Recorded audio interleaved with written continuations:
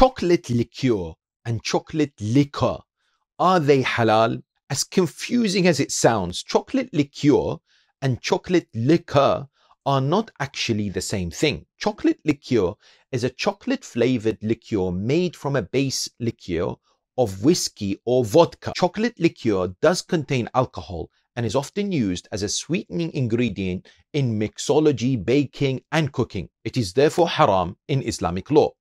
If you see it listed as an ingredient in a product, you should not buy or consume that product. On the other hand, chocolate liquor, spelled as Liqueur, is known as cocoa liquor and is a pure cocoa mass, cocoa paste, in solid or semi-solid form. It contains both cocoa solids and cocoa butter in roughly equal proportion. It does not contain alcohol and hence it is halal.